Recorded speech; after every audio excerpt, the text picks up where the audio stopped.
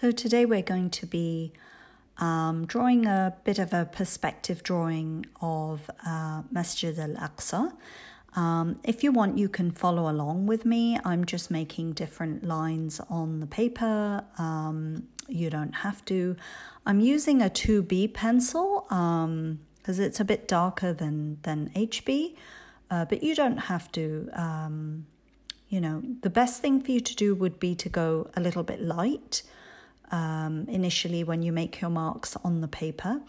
And then once you've made your marks, your marks on the paper, you can darken them or erase. I try not to erase simply because then it sort of ruins the surface of the paper. So if I can, I will try not to. And so what you're going to do is you're just going to continue to make these lines. Some of them I'm doing lighter and some of them I'm doing a bit darker. And you'll see how it goes.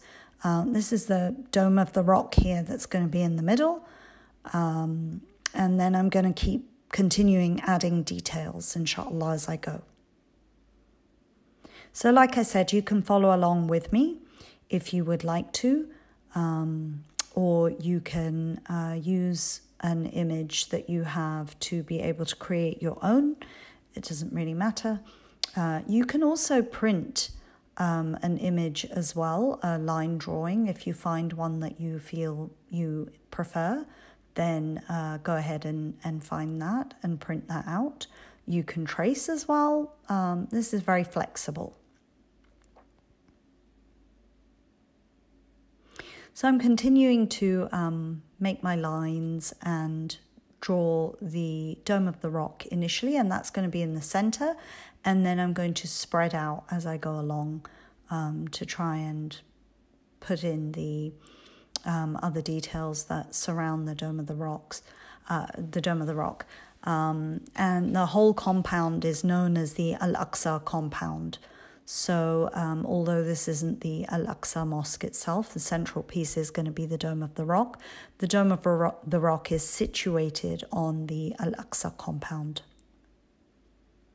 So now I'm just putting in some windows, and they don't have to be very accurate, but you'll notice they're larger going towards the center, and then they are a bit smaller as I go out back, and that also helps create the perspective that something is bigger when it's close to us and smaller when it's far away.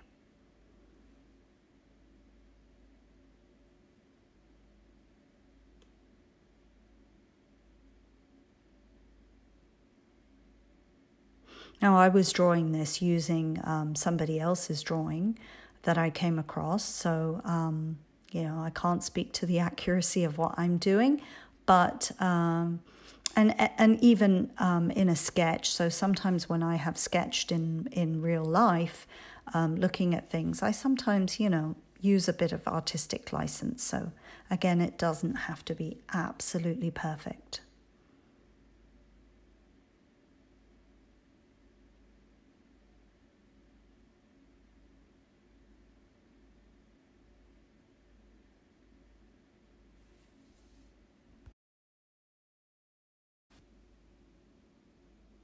So the Dome of the Rock is sort of the central piece in this particular drawing that we are doing and painting. But what we're looking at is really an entire 35-acre compound. And it's the third most important site. And we know from the Holy Quran where Allah subhanahu wa ta'ala mentions in Surah Al-Isra how the Prophet sallallahu alaihi wasallam was taken to Al-Aqsa and to the heavens on a night journey. So, but it is a significant spot for all the different faith groups, and that's why there's a lot of fighting over it. In 1947, the United Nations drew up a partition plan to separate what was Palestine, and it was under British control. And then it was split into two states. So one for Jews, mainly those that had migrated, following terrible things that happened in World War II to Jews. And so there was an influx of Jewish people that came to that region they craved safety. And one was for the Palestinians. And so the British divided it that way. At that time, it belonged to the international community under the administration of the United Nations, and it was designated as, a historic site, and and recognized as a World Heritage Site by the United Nations cultural agency called UNESCO. And it's important to all three faiths, Christians, Jews, and Muslims, of course.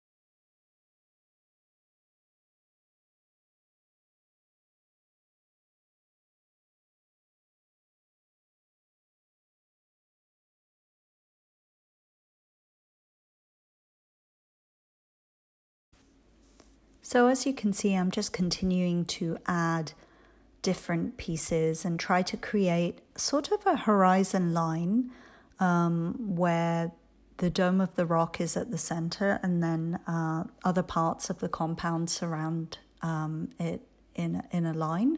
But I've also tried to create a bit of a perspective so that some things are wider and some things are smaller as they go further back into the piece.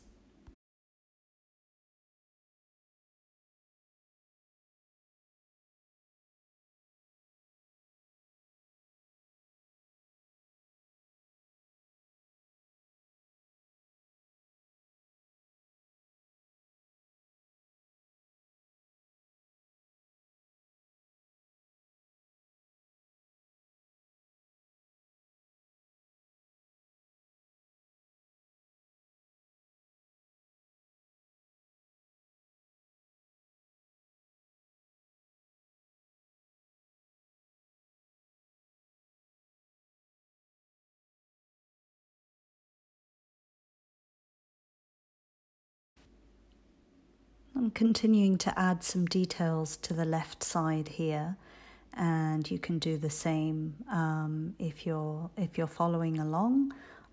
Just keep adding different details and different lines, and eventually you'll get this sort of, image of what it is and what it looks like.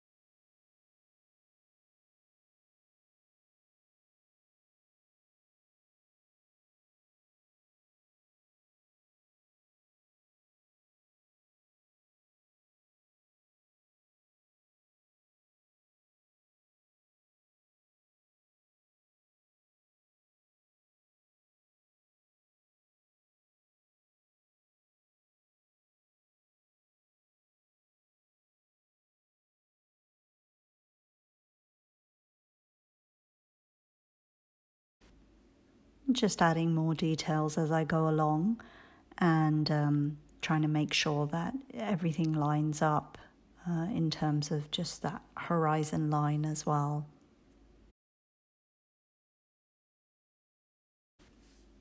If you ever visit the Al-Aqsa compound, you'll notice that there's lots of tiny little buildings, and the place is beautiful. It's very high up, so you can imagine ascending to the heavens from there. So I've got myself a few supplies now to be able to add some paint and color. I've got various colors. That one is vivid yellow. The one before that was cashmere tan. This one is cinnamon brown. And this one is espresso. And this is burnt umber, and they're all from the dollar store. And then I've got a palette which is from the dollar store as well, and I've just added just a tiny bit of paint. I probably won't use all of that. I've got myself a bigger palette because I want to be able to sometimes maybe mix colors, so I might use that. And I've got a yogurt pot filled with water. You'll need quite a bit of water on this particular painting. I don't usually use a lot of water. And then you've got a brush. I'm using this brush again. This was from the dollar shop. I've got a foam brush, and I've got a thinner brush that I'll use to add details at the end. So the first thing we're going to do is add plenty of water, and I'm going to grab my palette. And I'm just, wetting my palette almost. I'll add a bit of yellow to start off with. Yellow can be quite overpowering, so you want to be careful how much you add. And then I'm going to add some of my cashmere tan into that and mix them together. you know, I'll need more water than that. Just adding a bit more yellow just to make it a tad more yellow. It doesn't matter if my water gets dirty because this is my color scheme. So I'm just going to continue to add water. Mix it up nicely each time because it's sort of watering down. What you can do if you want to check to see, you know, what the color is like, you can drop test a little bit on your paper, and that helps you know what, no, that's probably a bit thick, so I'm going to add a bit more water to that actually because I'm not very satisfied. And then you can start. You start adding your color to the paper. You don't have to be very, very neat and tidy. This is just our background color. And you'll be able to see the pencil underneath it because it is very thin. We added quite a lot of water.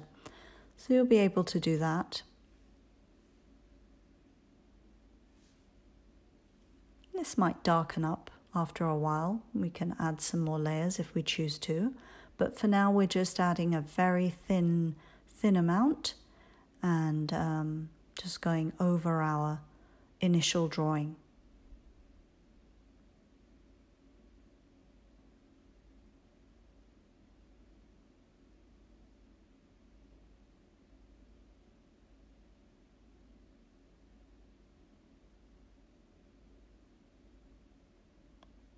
And I kind of ran out of paint, so I am just sort of trying to blend that. I realise that I've got 2 pieces of paper there, so I'll put that one to one side. And like I said, because I had too little in my palette, I'm going to have to mix a tiny bit more, but not too much. And just finish off that bit there. I'm not going to go absolutely to the top of the paper or to the bottom of the paper. That's why I could use that bottom strip as a bit of a testing spot. But, you know, plenty of water here and plenty of patience as you get all of this onto your page. The next thing I'm going to do is I'm going to take some of my cashmere tan now, just cashmere tan, because my first layer I had added, yellow to it. So I'm going to, ignore my yellow now. And I'm going to add a bit of cashmere tan with some water. And just mixing that in my palette so that I get a fair bit there now. Still not a lot, but a bit. And again, I'm going to add quite a bit of water because I don't want to add neat paint to this. It's going to be layered. So I learned my lesson from last time and added a bit more water. I'm still going to add a little bit of yellow because I feel like I want to go gradually with my layers.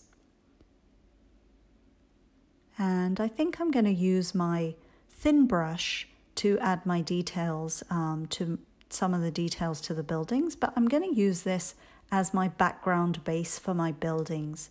So you'll see that I've just started, going where my drawings are just to add some more depth.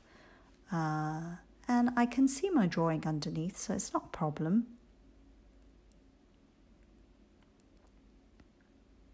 I'm just adding a little bit of a darker colour there for those items because I want them to be seen.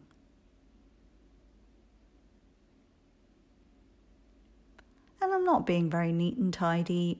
I don't think it really matters. My central piece, the Dome of the Rock there, I am kind of making an effort to to go a little bit neatly. I'm not completely outside the lines. But if some bits are darker and some bits are lighter, that's okay as well. It's not going to matter because we're going to keep adding layers and continue to just add layers.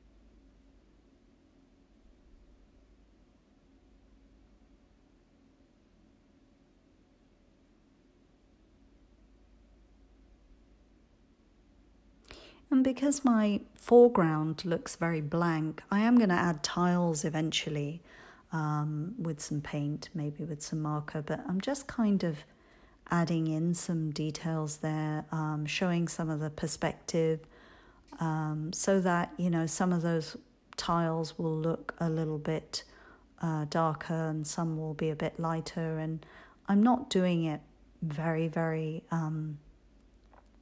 I'm not being very precise either, but I just wanted to get rid of some of that really light background color that I had done, because I'm reminding myself that there are going to be details there soon.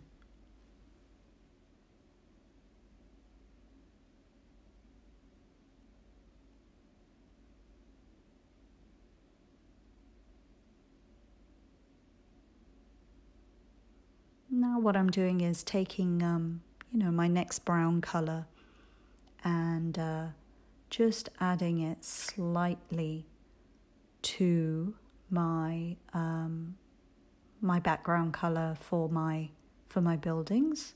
So like I said, we're just going to keep adding layers. So I don't want to add too much because I don't want it to be too dark to start off with. So I'm just going to go into those places that are a bit darker and highlight them slightly.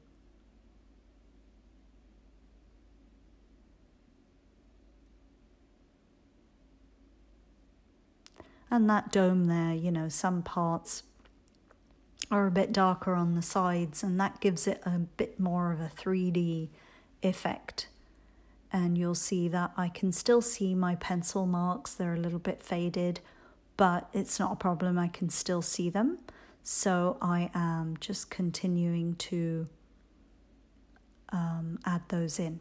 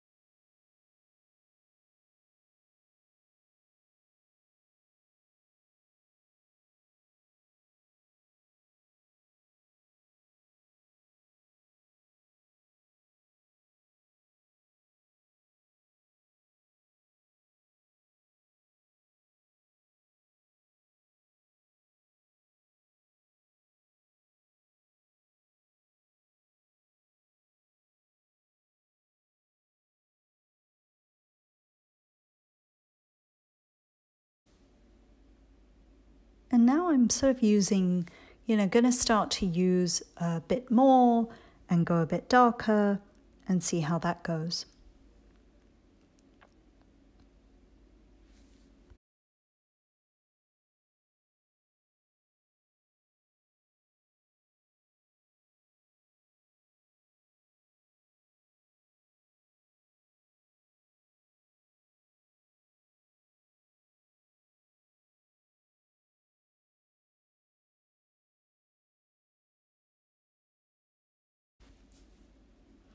And now what I'm going to do is add my final details, and I'm going to use neat brown paint now because, I really want some of those details to be pronounced and very clear. So I'm using neat paint. I'm no longer just going with my initial background color. And so I'll just continue to add some of those details.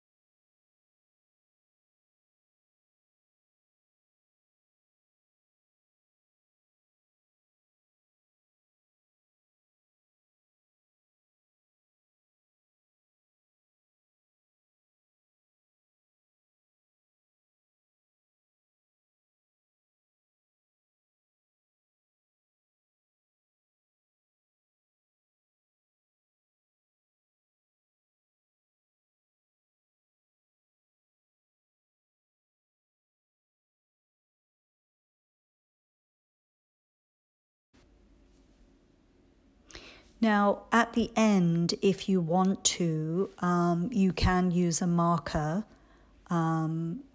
Keep in mind, actually, you can use a marker early on. I just chose to paint as much as I wanted to, and then tried to add some marker at the end. It's not really working very well because my painting hasn't dried. So my advice would be to really just wait until the paint is completely dried and then go from there.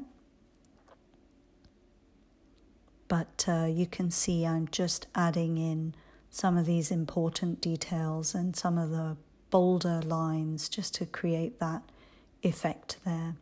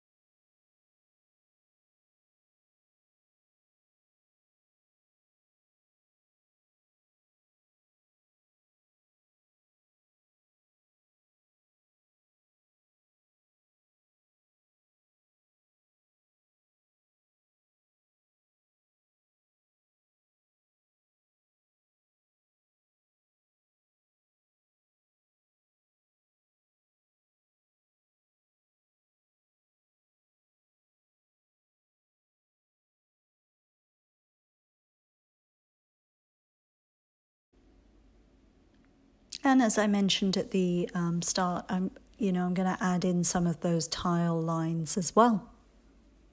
And basically, once I've done that, although my marker doesn't work very well because it is it's still wet. But once that's done, I'm going to leave it like that because I like it. It's created a nice effect and it's so easy to do. If you don't have browns and yellows, you can use blues and greens. You can use any color to do this. It's just about complementary colors that just create that really interesting effect. And it's quite fun to do and quite easy, really. So see how you get on.